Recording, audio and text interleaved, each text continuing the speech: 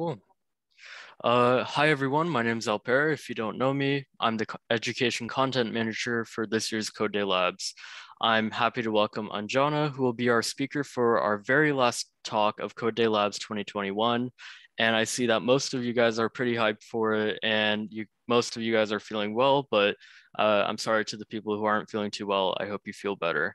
Anjana will be talking to you guys about data visualization for developers, and she is a software engineer at Observable. Anjana, if you'd like to give a little more background about yourself and get started, that would be great. Sure. Hi, everybody. I hope y'all can hear me. It's a bit weird that I can't hear or see you, so I'm just going to assume the best. Hello, very happy to be here with y'all. I am Anjana Vakil. I am a software engineer and developer advocate at a company called Observable.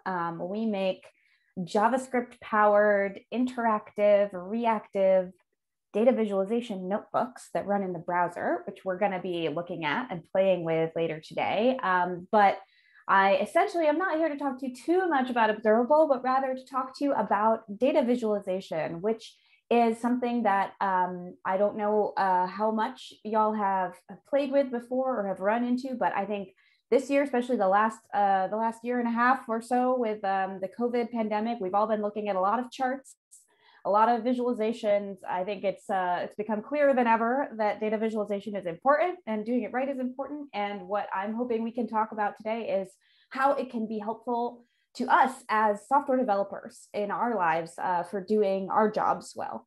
And so, yeah, I am really excited to be dialing in with y'all. I'm dialing in from San Francisco today, where I'm based. And yeah, very excited to be here. So thanks so much for having me.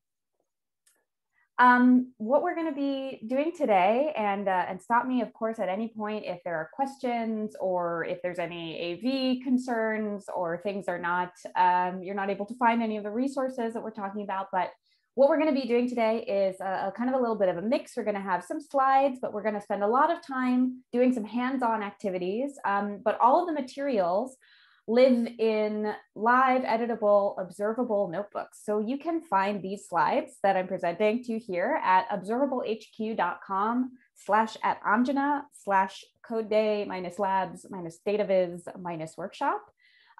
So that is where we'll be getting those materials from. And in a few slides, we'll also have links to the hands-on exercise workbook that we're going to be working in today, which is at the same URL essentially, but with the word exercises on the end of it. So we'll get back to that in a moment. But for now, unless Alper had any other logistical or administrative points. I think we're good, Anjana. Okay, cool. Then we'll just dive right in. And thanks for the patience. I know we're a little behind schedule. It's always fun with Zoom, huh?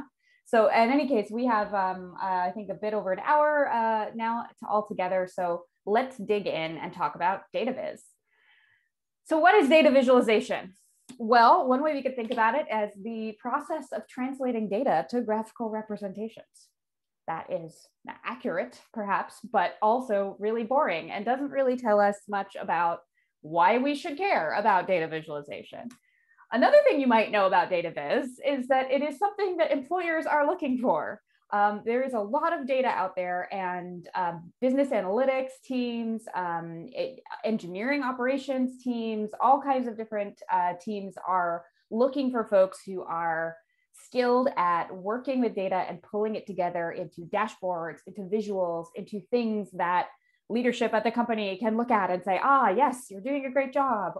And so this is a really in-demand skill, and it's a nice addition to your kind of software development portfolio to be able to show that you also have the skills to be able to visualize the impact, the data that you're pulling for the impact of the work that you're doing. So that is true. It is a fancy skill that you can put on your resume and that is helpful in job hunts. But that also doesn't really get at the heart of the matter of why we, especially as software developers, should care about it. And so I think the most helpful way that I've found to think about data visualization is that it is a way to quickly find meaning and patterns in data. And why we want to do that is so that we can then from that data, gain useful insights that actually help us make the decisions that we need to make in our jobs. So this, to me, is the most helpful kind of way to think about data visualization that I've found. It's a way of visually, instantly getting the insights, getting the answers that you need in order to go forward and make the best decisions that you can. And so taking the idea that data-driven decisions are going to be better decisions than ones that are just based on our kind of gut, hunches and gut instincts, we can actually look at the data and actually find out what should we do.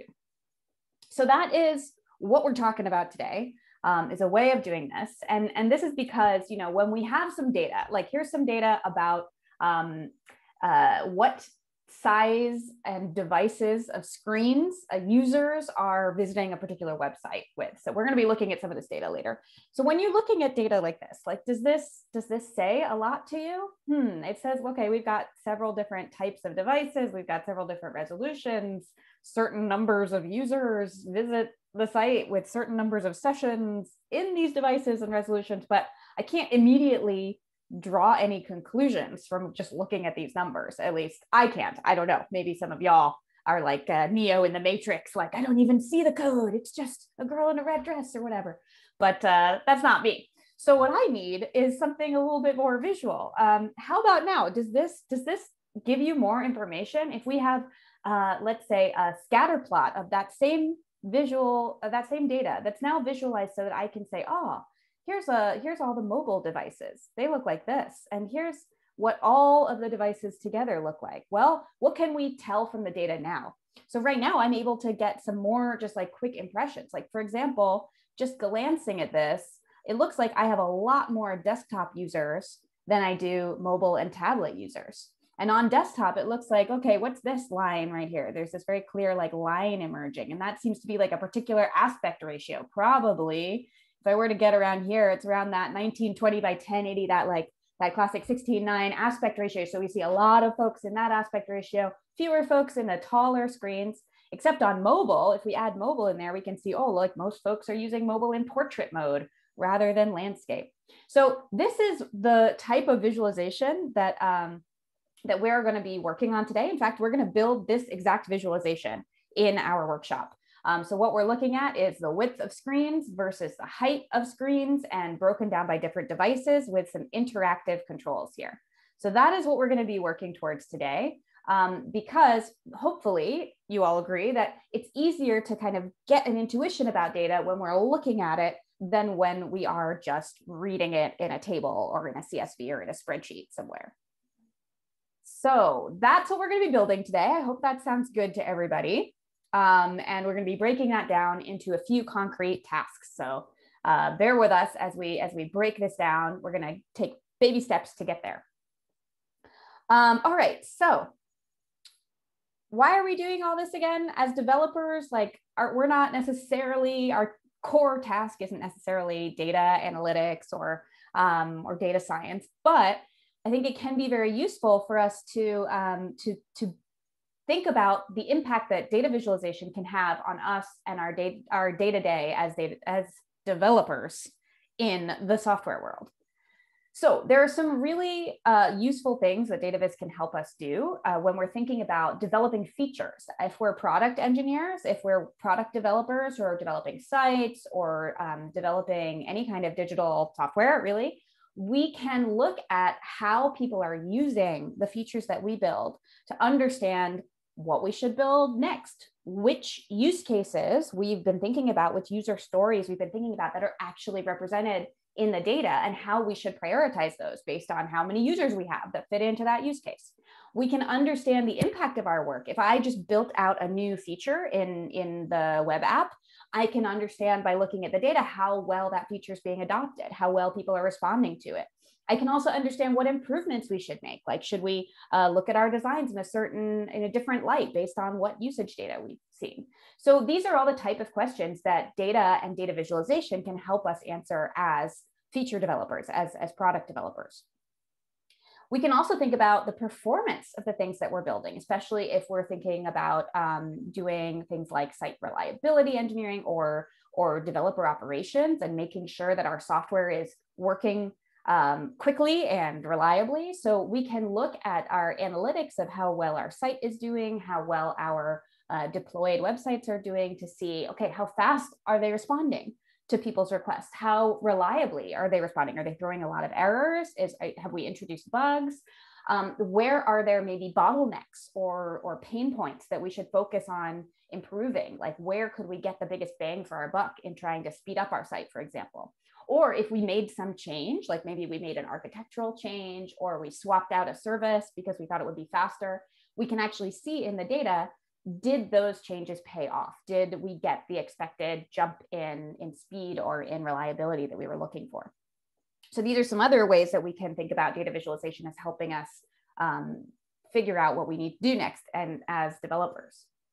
And finally, as software developers, we work together, right? So especially if you're working on an open source project, or if you're working for a company that relies on open source projects, or if we're just looking at thinking about a big team working on a distributed code base, right? We've got lots of engineers trying to work together.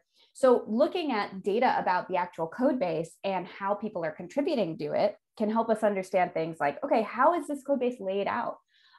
Who is working in which part of the code base? So if I have questions about that, who do I need to go to on this team or at this open source project?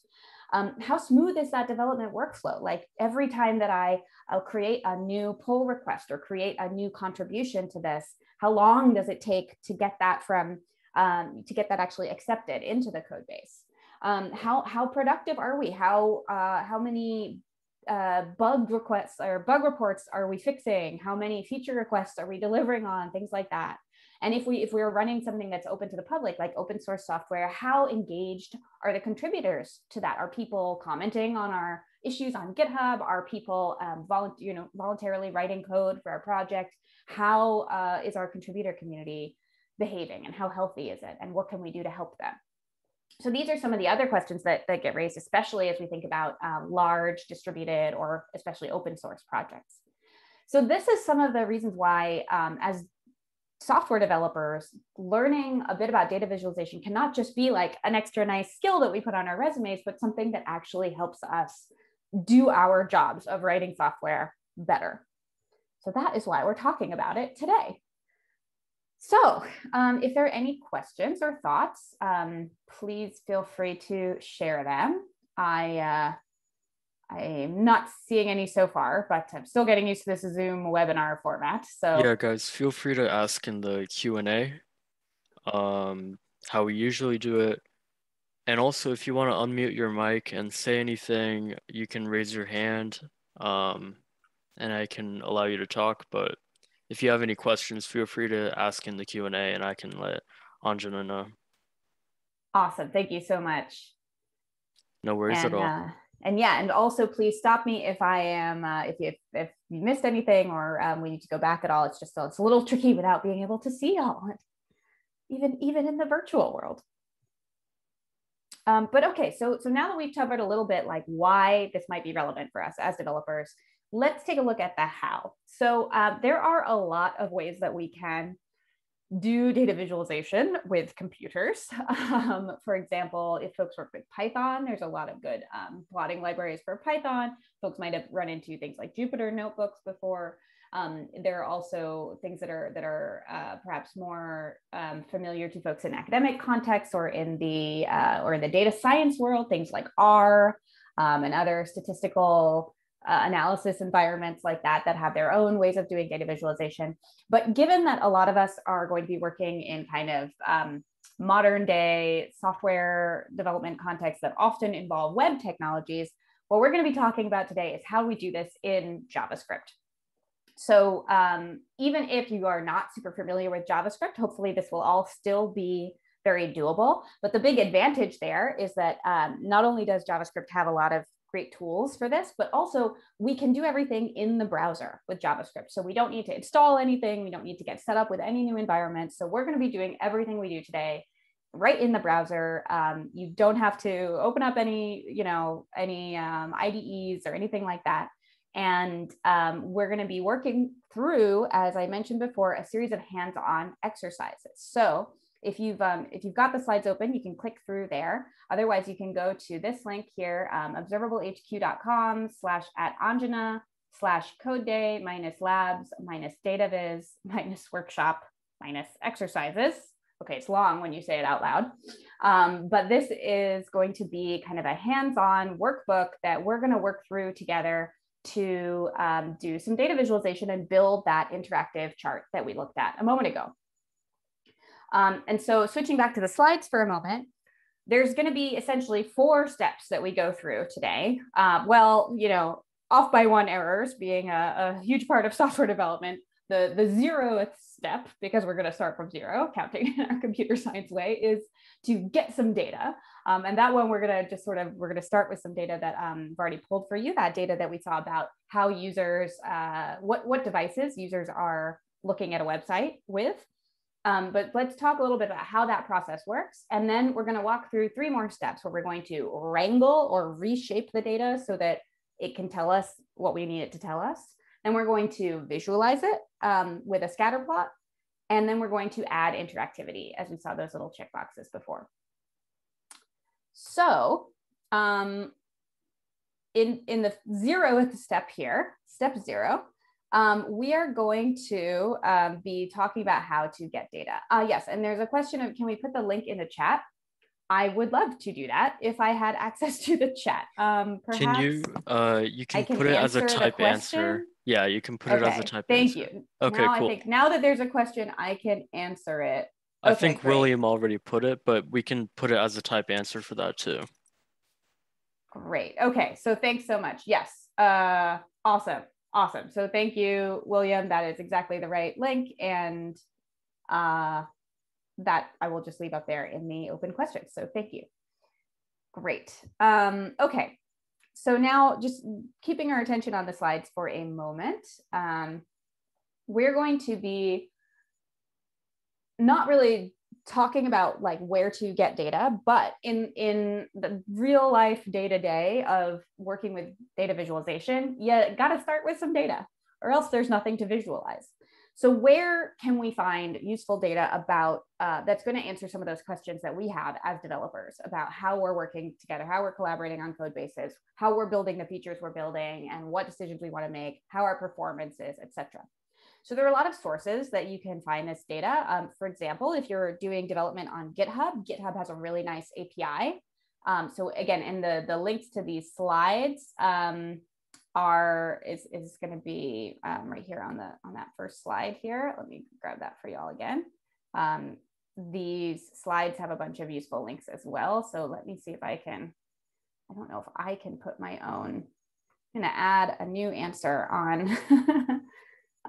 Can someone ask a question so that we can write it as a type answer? Here, I will respond to William's question and answer, if that's okay, with the slides there. So in answered, I don't know if y'all can see these, but in response to William's question, you should see the link there as well. Apologies, there's usually a chat box that I could use here, but I guess not in the webinar format.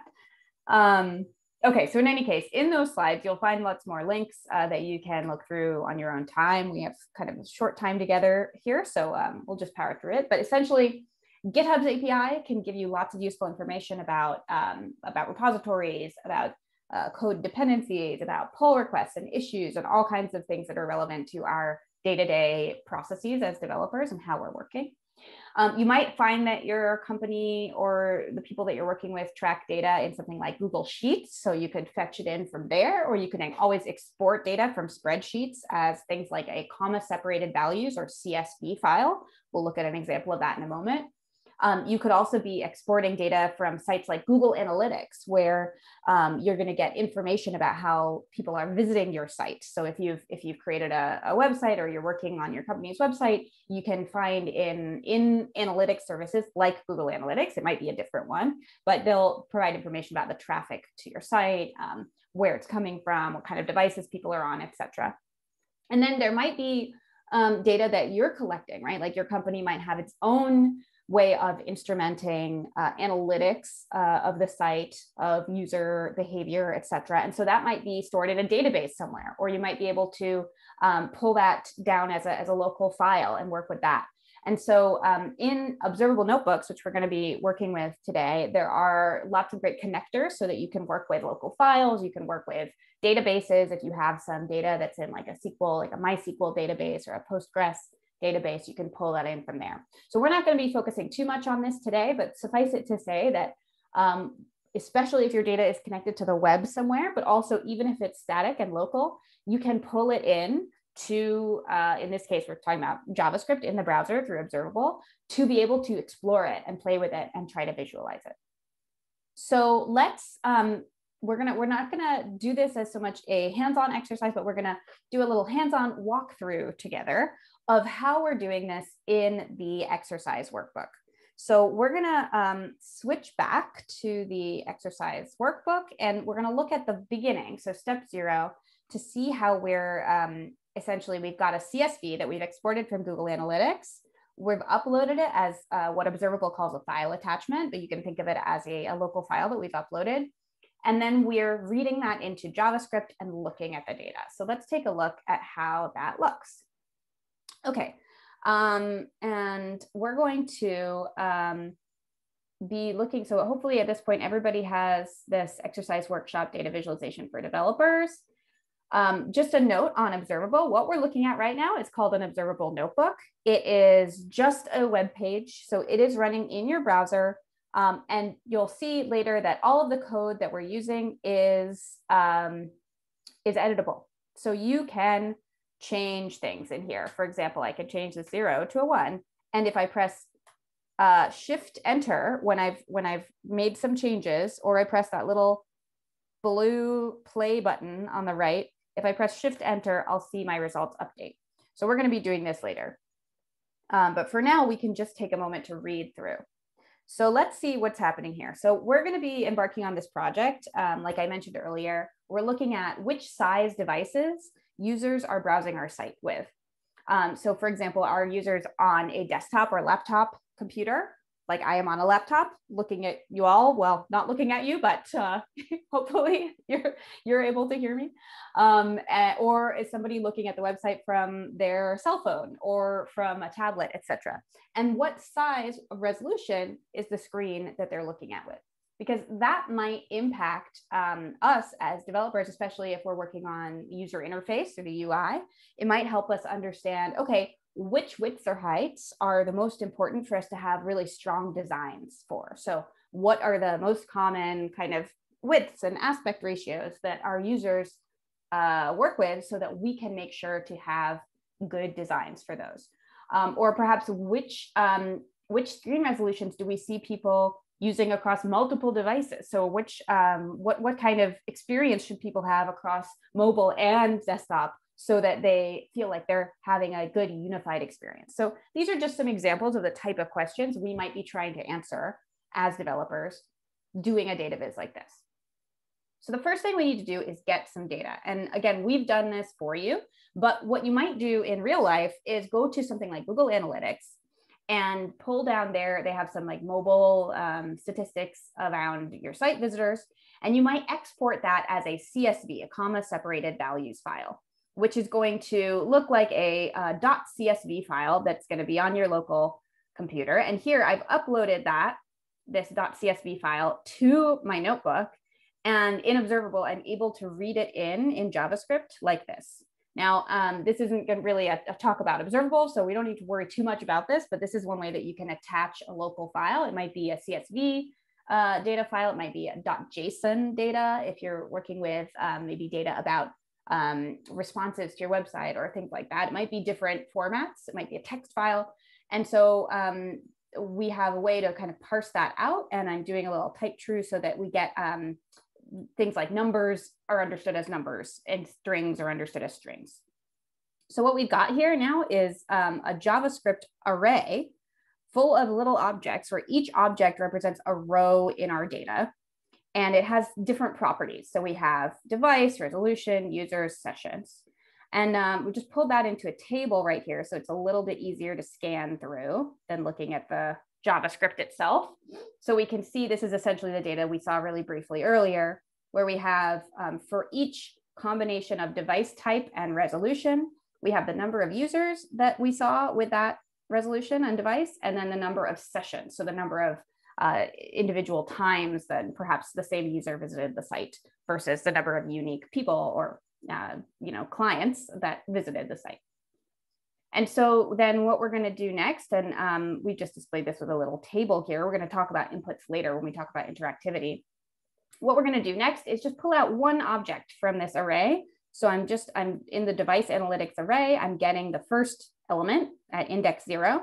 And it looks like this. It's just a little object that has a device property with a string, desktop, a resolution property with another string that shows the width times height, and then a users and sessions properties that each have integer numbers that represent the number of folks that we encountered with that. Okay, so this is just a real quick example of how we might go from data that lives on some other platform like Google Analytics and how we might download it as a CSV, upload that into a notebook, parse it into JavaScript, and then be able to take a quick glance at it just to understand what columns we have in this data set or what features this data has. So let me pause there before we go back to the slides. Any questions so far?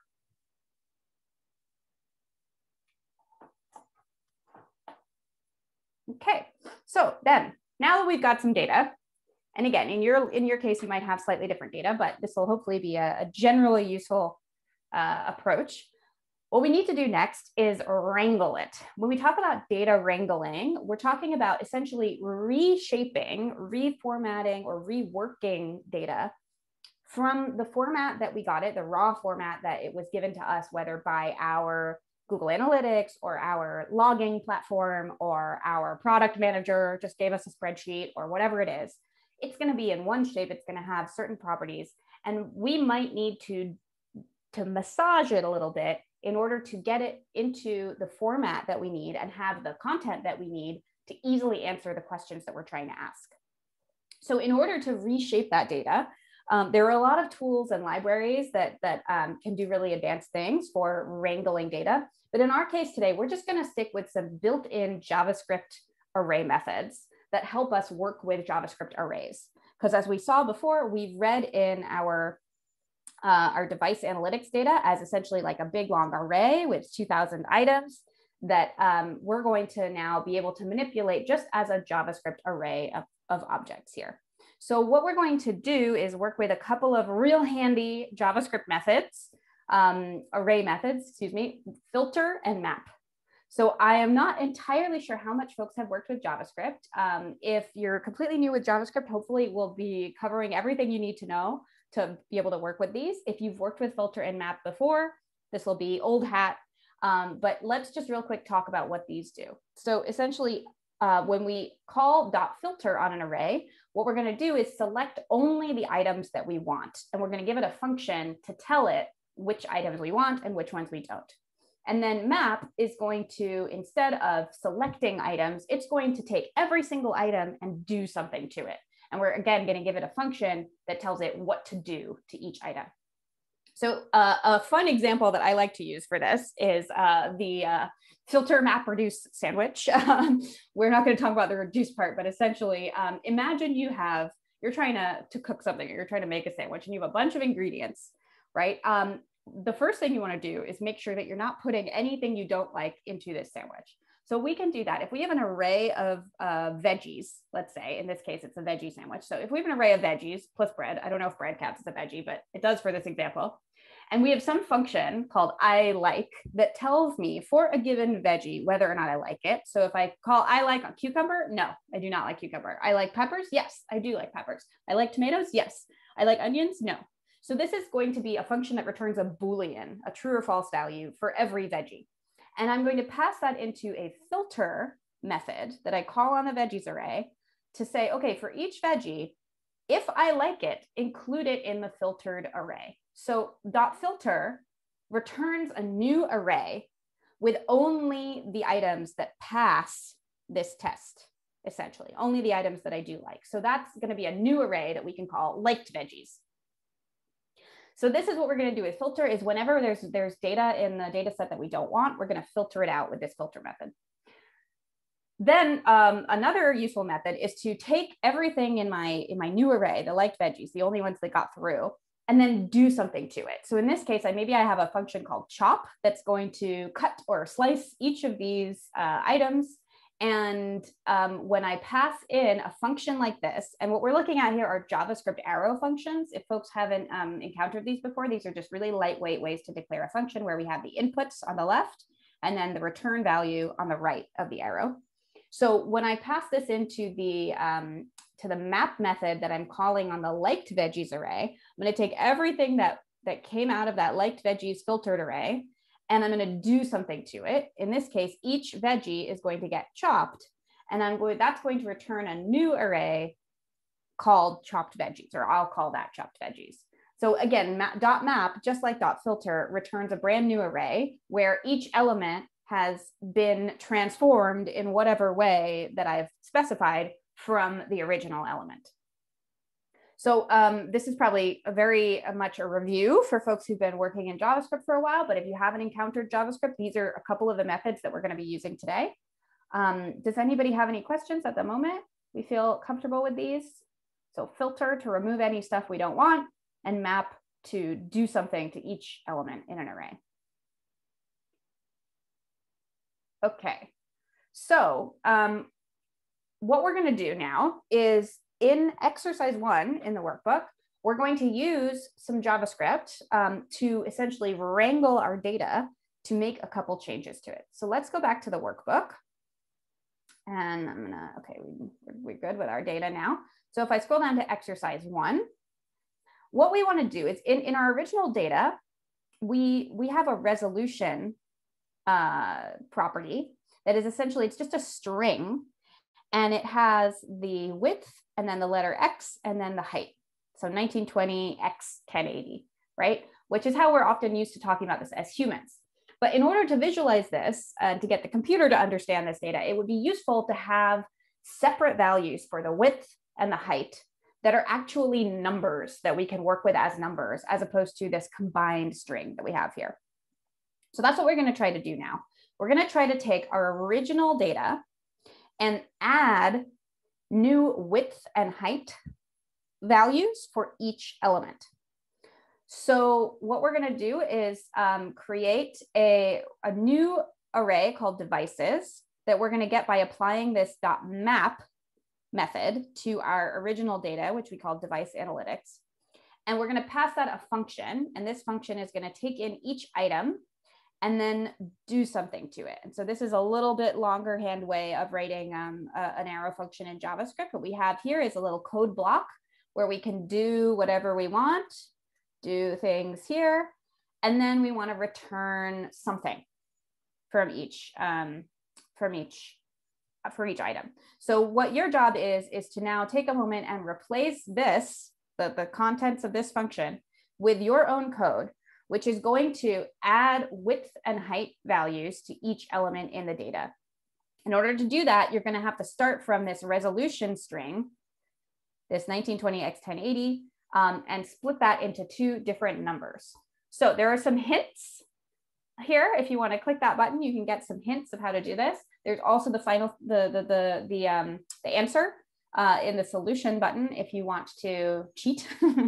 Just kidding. But if you get stuck or if you're coming back to this later, we can look at that. But why don't we take a couple of minutes right now and I'll try to do it ourselves, and you can lean on those hints if you need to. Sound good? So let's just take about 5 minutes here, and then we'll walk through it together.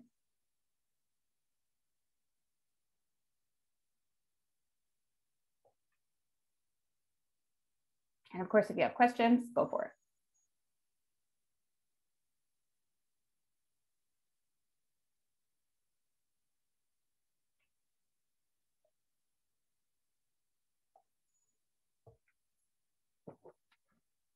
Oh, I didn't mention this. I'm sorry. Complete oversight.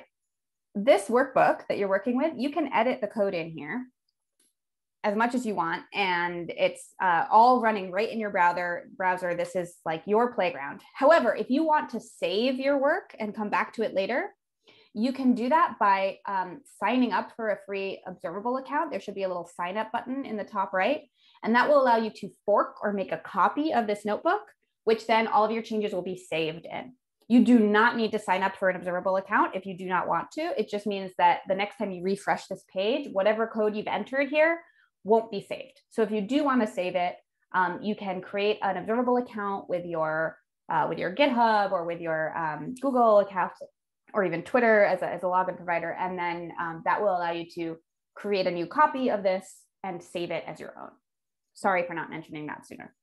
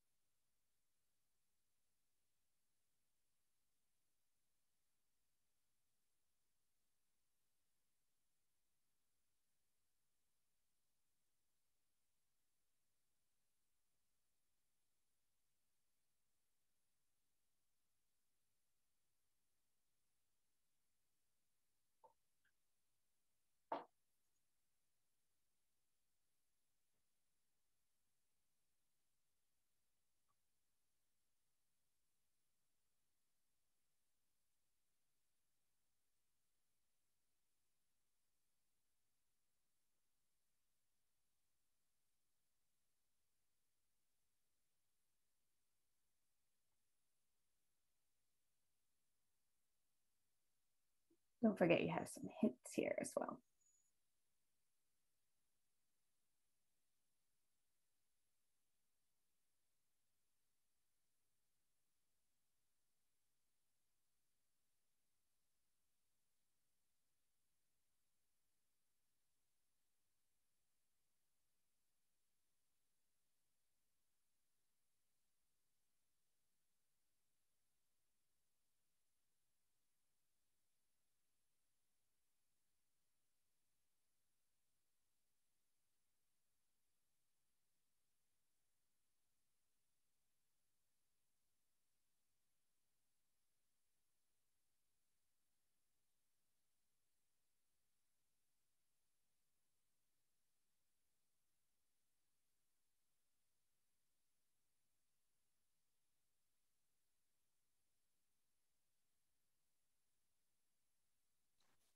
If you guys are done with the activity, please feel free to let us know in the Q&A.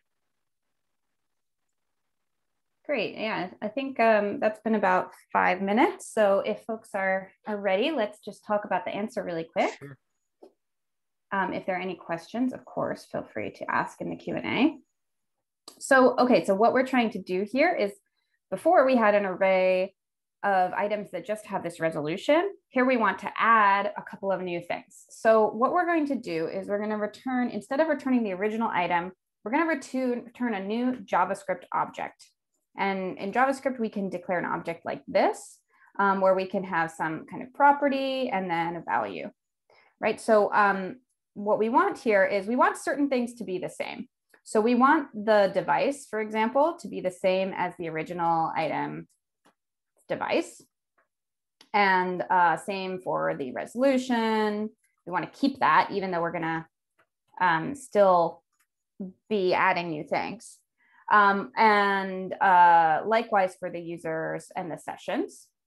Now there are shorter hand ways of writing this in JavaScript. So if you know some shortcuts for writing this, cool, awesome. But if not, don't worry about it. And sessions as well. Oops, this is why it's not working. I typed the wrong character. Okay, so this is essentially just copying over the same info that we had from the original. Okay, but that's not all we want. We also want the width and height, right? So I'm gonna just make a little placeholder here. We're gonna want the width and we're gonna want the height for each item. And what we can do to get that, if you saw in the hints, there is a string.split method, which allows us to give it a particular character and then JavaScript will split our string into an array separated by that character. So what we can do is we can create a new array. I can call it split here and have that be, if I take the item resolution, this is going to be a string that has that X in the middle. So if I call split X, then I should get a little array with the two different parts of this as strings. So I can test that if I want to. Like up here, we were inspecting this device analytics device analytics element at index 0. If I want to pull out the resolution of that, I can update this. And again, if I want to run the code that I've changed in one of these cells, I can press Shift Enter or hit this little blue play icon. So let me press Shift Enter. And so, okay, this is the resolution. And then if I split that on the X character and Shift Enter, now I get an array with these two separate things. So this is what I'm going to be getting in this split array here. So then the width is going to be the first element in that array. So index 0, and the height's going to be index 1. So I can pull that in here. So I can say width is split 0 and height is split of 1. And I'll be pretty far along, but have I forgotten anything? Let's find out. So if I evaluate this with Shift Enter, now I can inspect my array here by clicking this little drop down. Okay, so I have the device, the resolution. Aha, I've added width and height, but these are both still strings, as I can see from the quotes. So I want to convert those to numbers. And as we saw in the hints, I can do that with a little plus sign in front of the string. So if I add a plus here to both of these, then that should give me what I want. Let's try it. Shift Enter and inspect my array. And now I have the width is a number and height is a number for each of these. Cool. So now our devices array has width and height values and their numbers. Any questions? And this was all in the solution as well. So you can copy, this is my solution. Yours might look different. You might have used things like JavaScript destructuring. You might have done it a different way. There are lots of different ways that one can solve any problem really in computer science, right? So, okay. Unless there's any questions, let's move right along because we got lots more to do. All right, so we wrangled some data. Excellent. Now we're going to try to visualize it. And what we're going to use to visualize it is a really lightweight and hopefully quick to use library called Plot. Observable Plot. So this is a library. I don't know if folks have heard of the JavaScript library D3. This is by the same creator of D3, Mike Bostock, who is also the CTO of Observable. And it's meant to be a very, very quick and easy to use library that helps you go from 0 to visualization in as little time as possible. So you can read lots more about it after this session, but for now, we're just gonna look at some basic features of Plot and we're gonna walk through it from scratch. So in any data visualization, what we're trying to do is go from features in the data, so properties of the data, which we can call features, and take those and map them to properties of a chart or a visualization that we're trying to make.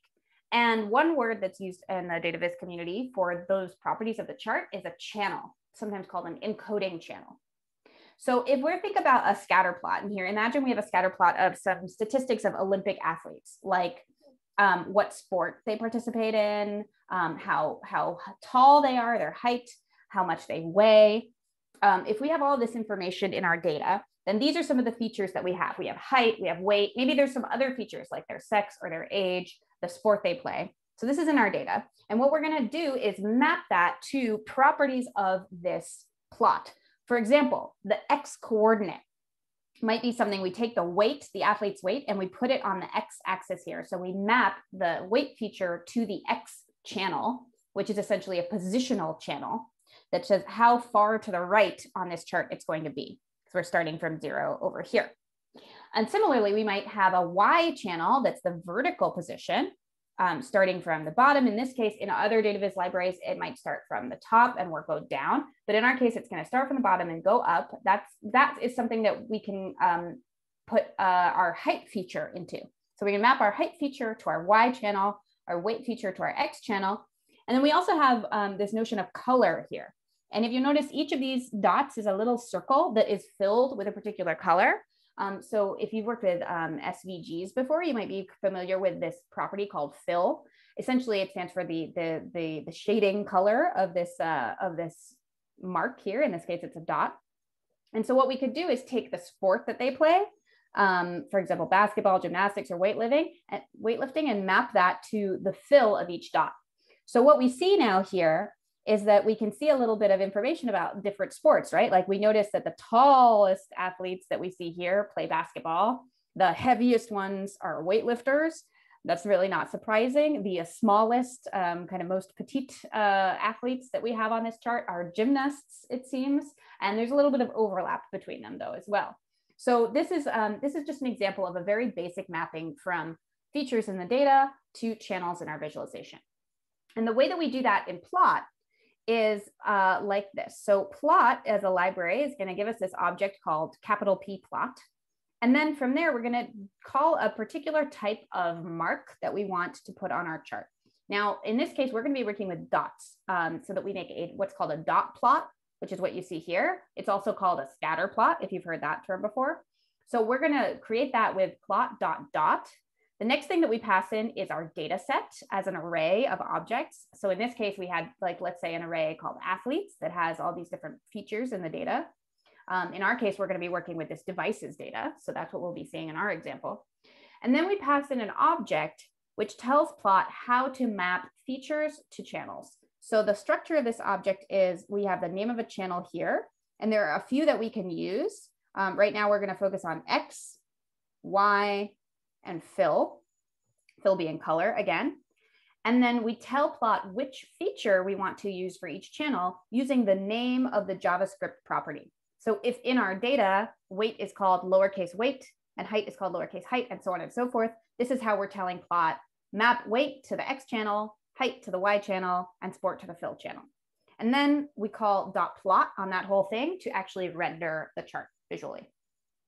So this is like a super basic crash course in using observable plot or similar data viz libraries like Vega Lite is one that also talks about these concepts of channels that can encode features in your data.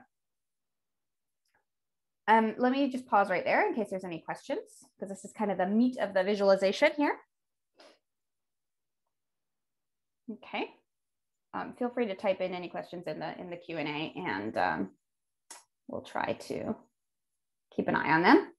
But there's one more thing we need to talk about when we talk about these channels and how we are mapping features from our data into these visual channels. And that's the concept of scales. So in a scale, what we're doing is we're converting the features in our data or the values that we see in our data, which exist in kind of a separate space. They exist in the data space. So for example, height, right? Like they exist in centimeters or inches and feet. And we're mapping those values into values in the visual space of the chart. So in this case, like pixels on a screen.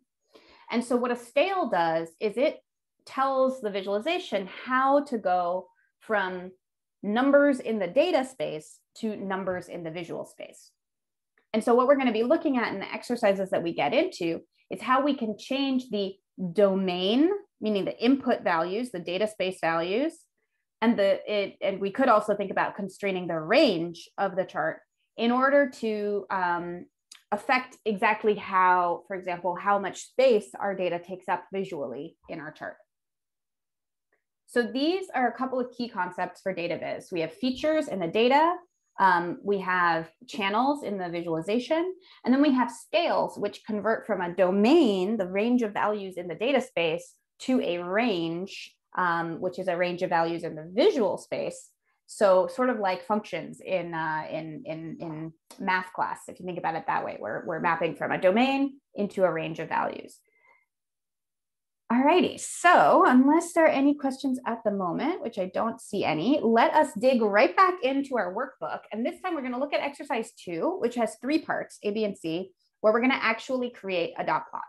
So let's switch back there. I'm going to scroll down to visualize the data. So now what we've got is this devices data. This is wrangled and ready to go. This devices data is what we're going to visualize next. And so what we're going to try to do is understand which screen widths and heights and devices we see in the data with that scatter plot or dot plot. So in exercise 2A, we're just going to create a super basic visualization of width versus height. So what we want to do is take the x-axis, the horizontal axis, and map that to width, and the y-axis and map it to height. And in order to do that, we're going to follow what we just saw in terms of how we can map channels to features or features to channels in our data in plot. So why don't we walk through this together? I wish that, or I guess folks can go off mute perhaps, but what we need to change is this code right here to edit it so that we actually get some data on our screen. Right now, we just basically have a big blank page here. So can anybody help me out? Why don't we do this together for the sake of time? So what I want to do is plot the screen width on the x-axis and height on the y-axis. And then we have a bonus here. We could also use, there's a channel called title that essentially lets us add tooltips.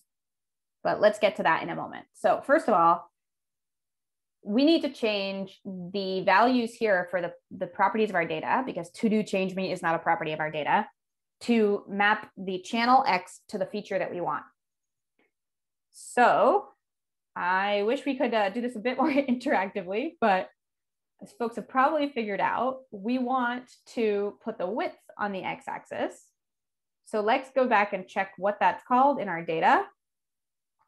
If I inspect that here, we called it width with a capital W. So what I'm going to do is go down here and change the text of what is after this X here to be width. And then if I press Shift Enter, that will, okay, well, it's got something here. We got some numbers now happening. Not totally done yet though, because I'm also going to need to change what's on the Y channel, and you can probably figure this one out. We're going to change this to height. Okay, so it's not the most beautiful chart we've ever seen in our lives, but it is a chart. We've got now some data points. We've got some little circles being drawn on our chart. Okie doke. Please stop me if y'all have questions. I'm just moving through this together for the sake of time here. And then we also had this bonus. So there's another channel that we can use. So if we saw in our example before, we were talking about another channel called fill. So we had like a third channel here. And there's another channel that is called title that allows us to add a tooltip. So if I put a title channel here, I am a tooltip. What I've done is just provided a, oops, what did I miss? I missed a comma here. Okay. What I've done is just put a default value for the title. So now if I hover over one of these, if I hover over one of these dots, hopefully I should see, of course it's not working, or I don't know if you can see them. I should see tooltips. Let's try this with the actual thing that we want to use, which is the resolution of each data point. So we had that resolution value that just shows us the width and height as a string. So let's try that. Now, if this has worked. Now, okay, I don't know if y'all can see this in my screen share, but when I hover over one of these dots, I see a little pop-up tooltip with the actual resolution. So that was our bonus here. Okay. So we've got a very basic plot. Hopefully we're feeling good about that. But I don't know if I feel that great about this, because it's pretty rough to read this. Like everything is kind of crammed down at the bottom here. We have like a couple outliers up here. Somebody has a 20,000 pixel wide screen, or pixels high screen. That's a lot. So I think what we want to do is probably kind of narrow down our focus to this main region here, which is where most of the data seems to be. So if we kind of zoom in here, we should be able to get a better picture of what's happening. So that's what we're going to do in exercise 2B, is we're going to take our code from up here. I'm just going to copy paste it. We can get rid of this, copy this, Control C, and then I'm going to paste it here, Control V. Okay.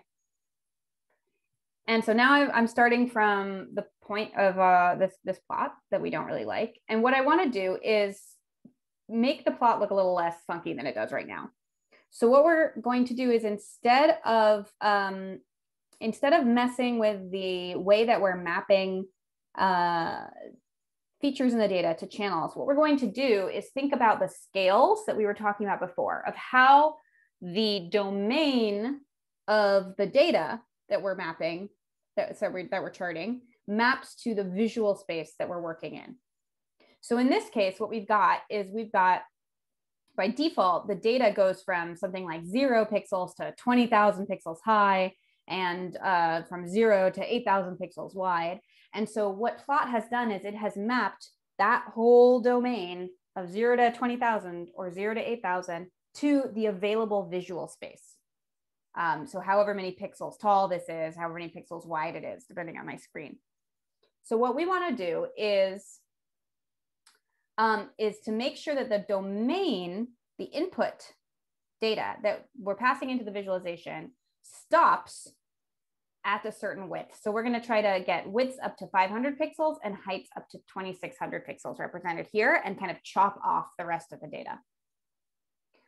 So just for the sake of speed here, we can read these sort of hints down here. So this object that I pass into this plot method sets some options for how the plot is displayed. So what we already had out of the box was we're setting a particular width on it. Observable gives us a width variable that tells us how wide this area of the screen is. So we're using that. And then the height, we're also setting as like half of the width. And what we can do is add in some more properties here to control how the X and Y scales are set up. So this function that maps from values, in the data space to values in the visual space. And so what I can do is pass in an object to the X and to the Y properties here in this second object that I'm passing into the plot, which essentially sets up the options for each scale here. So the X scale is going to control how this X axis is drawn. And so if I continue reading my little guides here, there's a domain property that I can use to control the domain of each one. And if I open up my hints, I get a hint here that the domain takes in an array that takes a minimum number and a maximum number, and that is going to constrain the domain for that scale. So if I take my X scale here, this is my horizontal one, and I want to cut it off at like 5,000, because these are just kind of outliers, some people with some really big screens here. There's not too many of them. I'm just going to not worry about them right now. What I can do is set the minimum for the domain to be 0 and the max to be 5,000. And when I update that, we should see the chart update. So now it's zoomed in a little bit horizontally. So what we're going to do next is we're going to do a similar thing for the Y scale. In this case, we want it to stop around, what did we say before? Heights up to 2,600 pixels. So you can probably see where I'm going with this. We're going to change, the minimum will still be 0, but then we're going to change the maximum for the Y domain to be 2,600. And if I press Shift Enter to run that code, then we get a more readable chart. What do y'all think? Hopefully that's working fine. And we might see, okay, there's not a lot of users below, I don't know, 200 pixels in either case. So if I wanted to chop it off even more at the bottom, I could make the minimum values something like 200 and cut that part off as well. So at this point, it's kind of up to you. You can mess with this a little bit to get it how you'd like. Maybe you want to make it a little higher than 2,600 to include that one point there that seems to be at 2,700. It's up to you. But at this point, hopefully we see how we can control the domain of the values in the data that we want to see visualized on the chart. And what plot is doing is it's taking that more constrained domain and now mapping it to the same range, so that the same width of pixels, so that we get a bigger kind of picture of that domain, if that makes sense. Let me check if there's any questions before we move on to part C. Don't have a ton of time left together, so let's keep rolling. Okay. So now we've got a plot that is a little bit more usable. I'm going to copy this again, Control C. Now what we want to do is add some color, right? So before we saw that we had that fill channel in our sports visualization that we saw here. We were using that fill channel to visualize each different sport. And what we're going to do here is a similar thing, but instead of the sport, it's going to be the device type. So I'll give everybody a couple of minutes to do this on your own. What change can you make to get the device to be visualized in the fill channel? And then if you're done with that, we can just take a few minutes for everybody to do this themselves. If you figure out the fill channel, also try to take a look at this fill opacity channel. What that'll do is make dots transparent so that we can see them.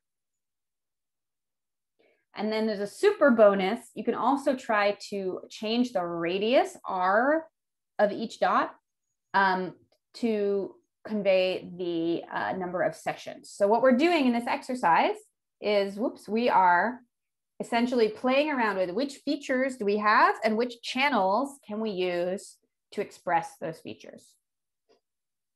So let's take a couple of minutes here and let everybody play with their charts. Try to get some more color information going on in here.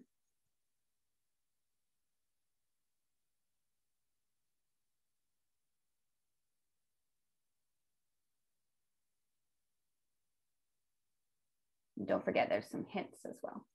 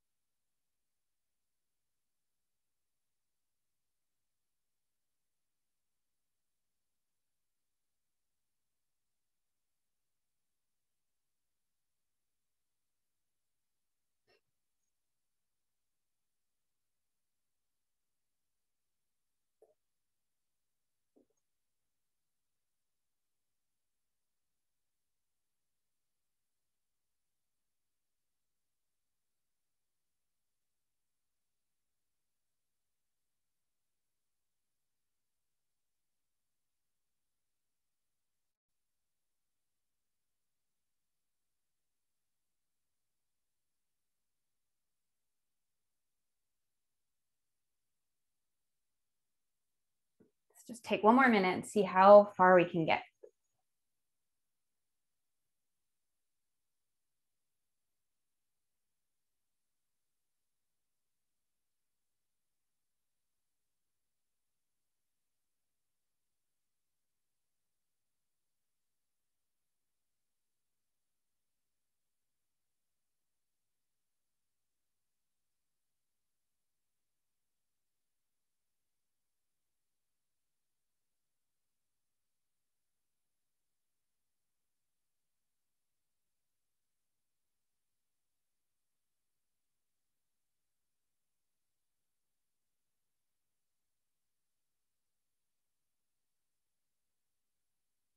Okay, I can't really see how everybody's doing. So please ask questions if you have any. But since the time is just marching along here, let's go ahead and review what this answer might look like. So if you looked at some of the hints here, you essentially got each of the building blocks that we need for this. Let's go through them one by one. Okay, so we had our title property here. I'm gonna add a comma to add more channels. We said there's a fill channel that controls the coloring, the shading in of each of these dots. And so I want that to correspond to the device feature in the data, which has a capital D. So let me try that first, Shift Enter. So now we get, okay, this is already a little bit better. I can see I think the desktop dots are in blue and the mobile dots are in yellowish orange. And then we have a few tablet dots in red here. But since these are all kind of on top of each other, it's a little hard to see where the different dots are. So that's where opacity comes in. So there's another channel called fill opacity that is going to control the opacity of each of these dots. And what I can do is, instead of like these properties, they're all essentially mapping to a property of the data. So this is going to be a different value for each data point, depending on what the value of each feature was for that data point. For the fill opacity, what I can do is set a constant value for every point. So in this case, let me just give everything an opacity of 0.5. So opacity going from 0 to invisible to 1, which is totally opaque, which is what we have now. Let me just put it right in the middle with a 0.5 opacity.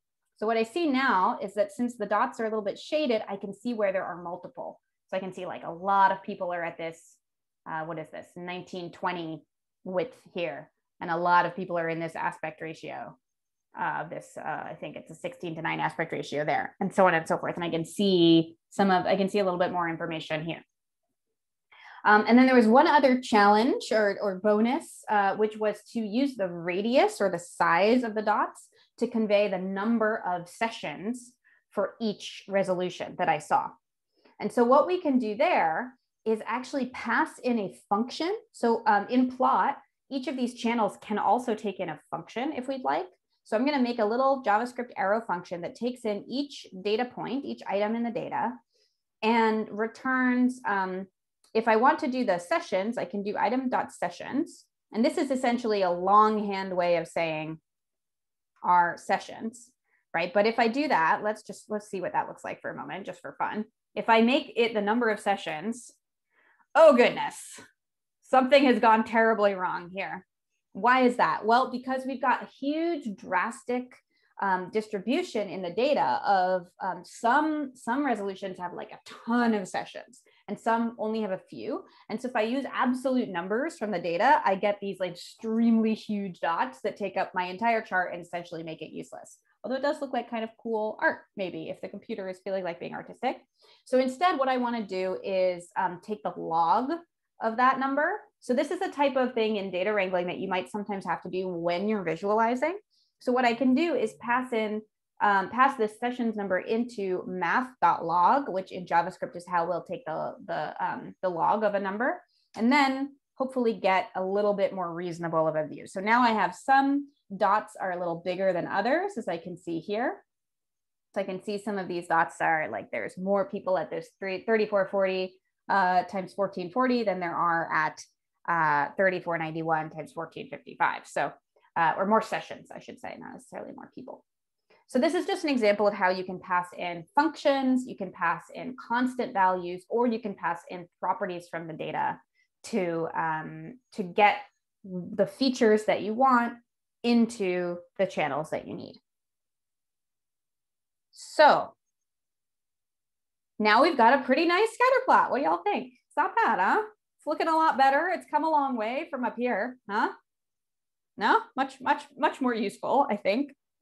But in the next exercise, which we're going to power through in the last 10 minutes that we have together, we're going to see how we can make this even more useful. So, and that is by adding some interactivity. So let's go back to our slides here. And of course, if you have questions, keep them coming.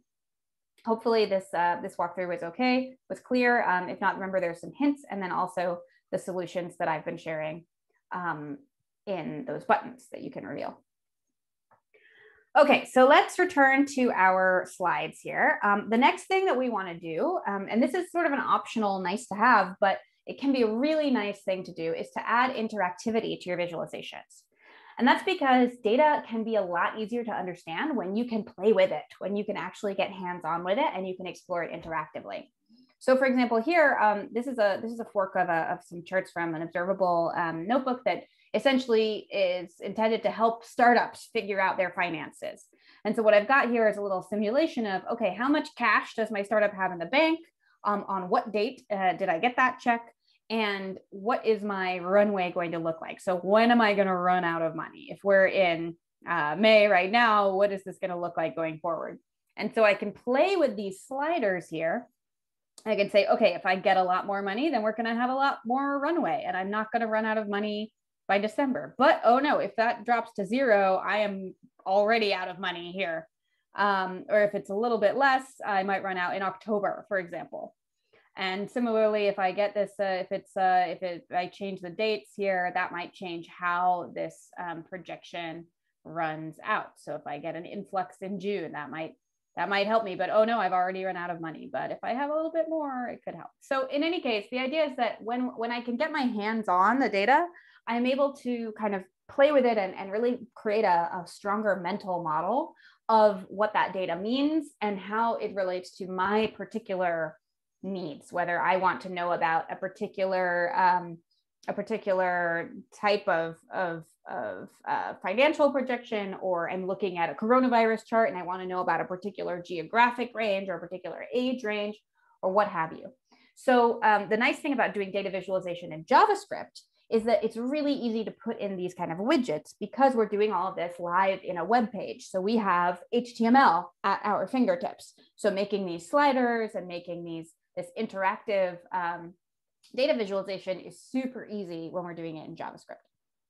So that's what we're going to do in our last exercise. We're just going to take like 5 minutes here to put some interactive controls into our visualization. So those checkboxes that we saw at the beginning here, if I go all the way back to this example that we saw at the beginning, we are going to add some checkboxes that allow us to select or deselect these different types of devices.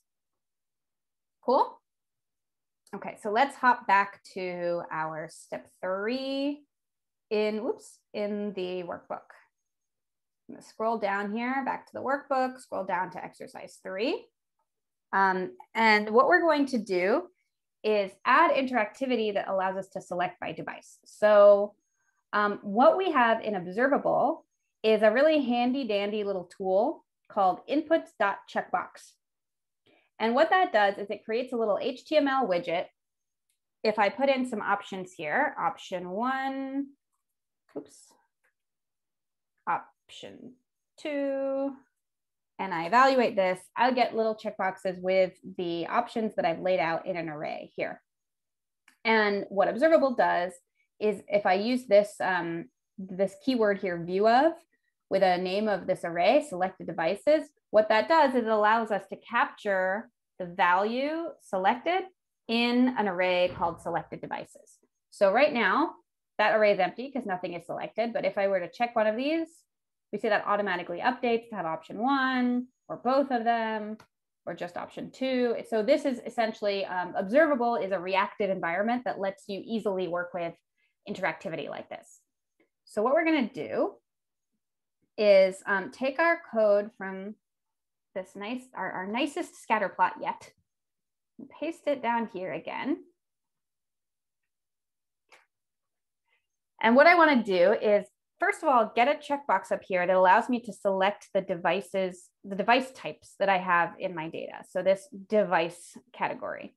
Now, in a more complicated data set, I might want to like dynamically pull those values from the data. But in this case, just for the sake of time, I know that there's only 3 options here, and they are desktop, mobile, and tablet. So I'm going to type those in. So we'll do this exercise together just for the sake of time since we're almost out of it. So if I type in desktop, mobile, and tablet, now I get some options here. And if I check them, then I can see my selected devices array updates to have whatever the user has selected here. In this case, the user is me. And I can also, if I want, I can provide a default value to this checkbox input by passing in a little object that says value, and maybe I want just by default, let's have desktop be checked. So what this means is when I reevaluate this cell, shift enter, essentially, the value, if I noticed before, when I check desktop, it's not actually the string desktop, it's an array that contains the string desktop. So I forgot that just now. So let me make that an array. And now, when I reevaluate this with shift enter, desktop will already be checked. So if I uncheck it and I check mobile, as soon as I shift enter, desktop gets checked again as the default, just to have something that works there. Okay, so we've got a little checkbox now that gives us the selected values, but what we want to do is connect that to our chart. So how can we do that? And I'm skipping ahead. This is all in the hints if you want to do this on your own at your own pace later, but just because we're running out of time, let's power through.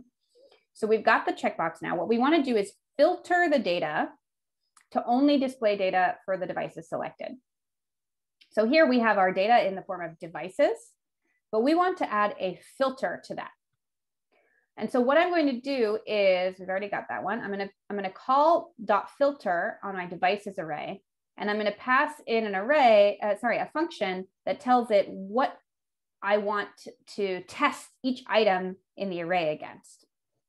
We also have a handy method in JavaScript called .includes that you can call on an array to see if an array includes a certain value. So I'm going to combine these together in my devices array here to find out whether the selected values, the selected devices here, whether the value of each data point is in that selected devices. So if it has desktop and mobile, I only want to select values that are desktop or mobile. So I can do this by doing devices.filter. And then for each item in my data, I want to return a Boolean of whether or not the selected devices, which right now is desktop and mobile, whether or not that includes the items device. So let's see, do I have the right number of parentheses here? I think so, yes. So what I've got now is I'm filtering my entire devices array. I'm filtering it to tell me for each item, only include it in the final data if the device for that data point is included in my selected devices array. So once I do that, if I press Shift Enter, now, oh, I just saw a bunch of red dots disappear because tablet was not selected. So let me, so another nice thing about Observable is you can move cells around. I'm just going to click these 3 dots right here next to the cell here. These are little cells, these little chunks of code. I'm going to pull it down just so it's a little closer. I'm also going to, so there's a concept of pinning or unpinning cells. Unpinning this cell by clicking this little thumbtack is just going to let me not worry about that code anymore so I can see what's happening here. So now if I've done this correctly, every time selected devices updates, Observable is going to rerun this code. So it's going to filter out based on the new array. So if I uncheck mobile, I get only my desktop devices. If I check tablet, but not desktop, I get only the tablet devices. So I see there's a lot fewer. And if I only select mobile and tablet, then I see all these little tiny little mobile screens and the slightly bigger tablet ones, etc. Or I can select all 3, and now essentially I have the same chart that I did before.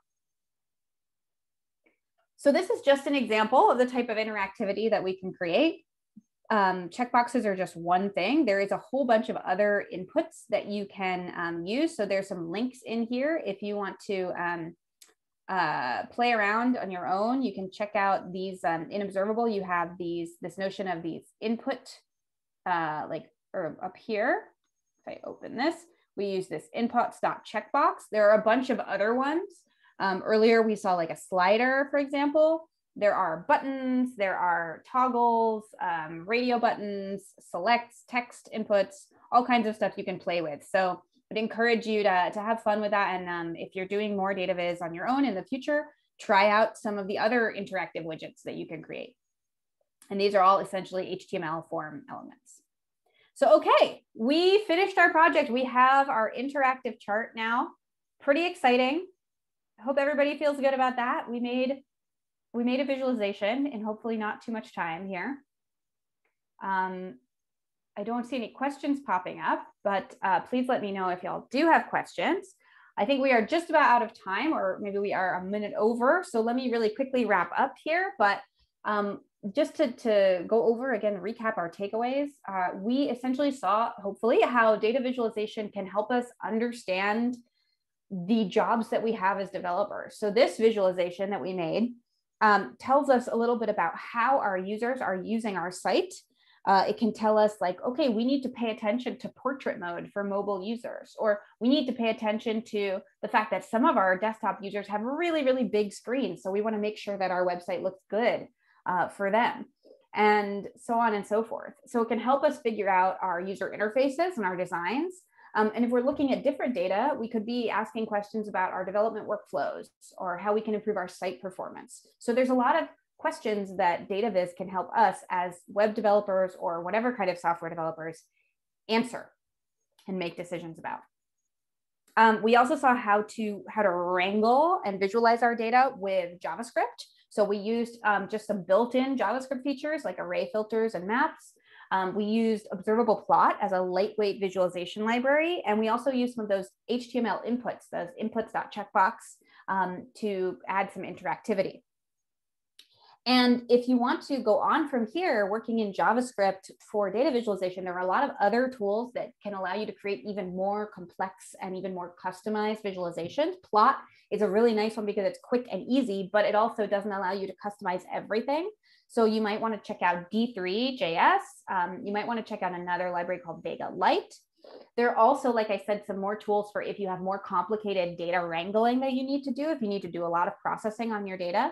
There are some libraries like Arcaro and Tidy.js, and there's a bunch more tools. So in the slides, there's a lot of resources linked. You can read more, and there are some tutorials and introductions to these different libraries you can play with on your own. And we just need to remember when we're creating visualizations in the process of doing data viz, we need to think about how to reshape our data so that it can actually answer the questions that we want to answer. Like in our case, we needed to go from having a string of the resolution to having 2 separate numbers. So we needed to reshape that data that way.